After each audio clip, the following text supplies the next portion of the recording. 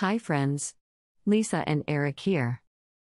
We are helping the Youth 2030 Cities team to design the SDGs Scorecard app.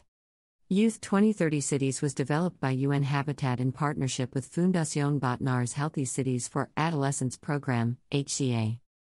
It seeks to strengthen youth action and participation in decision-making by building the capacity of young people to actively engage with local governments to develop solutions for cities in Colombia, Ecuador, Ghana, India, Senegal, and Vietnam. But the SDGs Scorecard will be available to youth leaders and youth organizations from all around the world. The SDGs Scorecard is an impact measurement and reporting platform for youth organizations and youth leaders like us who want to use data to understand how our work impacts our communities. Lisa and I think this is great because we can use data to show what's really going well and how our work is helping our community. It also shows us where we can do better and create projects for this. So, from our understanding of the concept, here's how the app would work. In a nutshell, you would create a profile, add your projects and select any SDGs you're focusing on from the app's database. Yeah.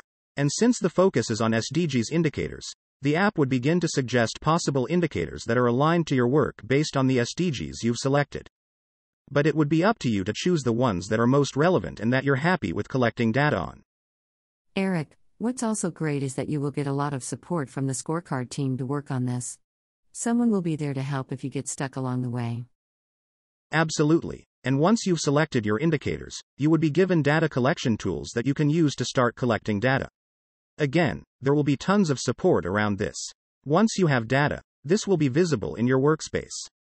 The Scorecard team and the systems on the app will then begin to review, clean, and analyze your data.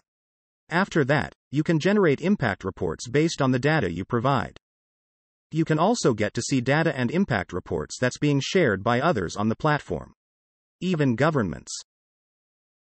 Yep, another super cool part is that you get to share this data with your local government. They will also be users of the platform. This means you get to share your projects, impact reports, and recommendations on how you can work with your local government to improve your community and city. The intention is also for your data to be included in the overall SDGs monitoring process in your country, which then links to global impact reports. How cool is that? It really is. But all of what we just explained is the overall concept. To make this work, the Scorecard team needs youth organizations and youth leaders like you to help with designing the actual app. This means we all get to build an app for us, with our needs in mind. We just made some suggestions ourselves. Can you help to build the app by responding to the attached survey?